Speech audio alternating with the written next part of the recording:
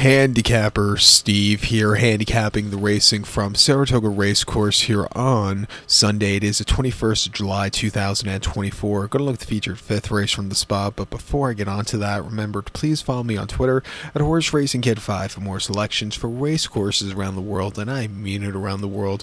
Let's look at the fifth race from Saratoga, which is a good one. The fifth race, it is the 48th running of the Shuvee Stakes. It's a Grade 2 event going for a purse of $200,000, race for fillies and mares, 4-year-olds and upwards. 5 horses are going 1,800 meters on the main track, or 1 lap around the main track, which is 1.1 miles in circumference. I love the 1-horse Shotgun Hottie's the top selection. 1-3-4-5 Super. 1-3-4-5 Super. Top selection 1-horse Shotgun Hottie's 5-year-old mare by Gun Runner. Sherry DeVoe trains. Paco Lopez comes up from the Jersey Shore to ride this horse. The horse's most recent appearance came in the Florida Liz at Churchill, 1.8 miles on the 29th of June. The horse finished second by a neck that day. He just stalked all the way around the race course. He moved a lot late that day on the inside. He just missed, but he ran as hard at stepping up some very tough quality horses. With a very good poster here today, he's got some speed if he wants to use it to get a good position on this track. Going 1.8 miles here today. I think this horse could get a good race off the quick turnaround from last time out to get the job done.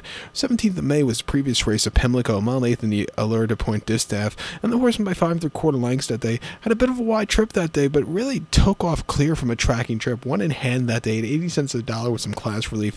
That was a very good strong run. And then the Grade 1 Apple Blossom Handicap at Oaklawn, 16th, 13th of April. He finished 4th by 8 1/4 lengths that day. Was wide and just wasn't really keeping up that day. I think the races at Oakland over the winter, this horse just had wide trips.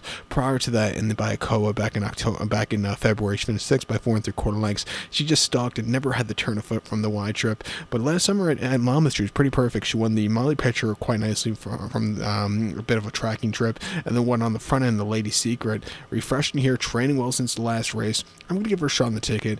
I think the 3-horse Raging Sea for Flavian and Chad Brown's your second likeliest winner.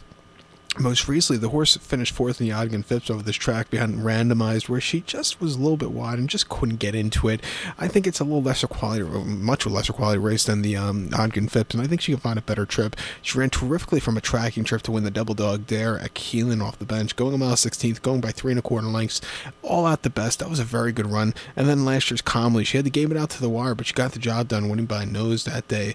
Her races, her 3-year-old form, 2-year-old form, she was running against stakes quality horses where she was running okay. 3-year-old form wasn't bad at all. She actually was a winner here going 1 mile, or placed here going 1.8 miles last year. Had a decent 4th over the Wilson Mile in their seasonal reappearance. I'll give her a shot back to stakes quality horses. They've been taking her time with this one, but it's a very good Shuvee here. So let's recap the selections for the fifth race. The 48th running of the Shuvee. Going to take the 1-horse Shotgun Hottie. Give kudos to the 3-horse Raging Sea. 1-3-4-5 Super. 1-3 in the multi-race.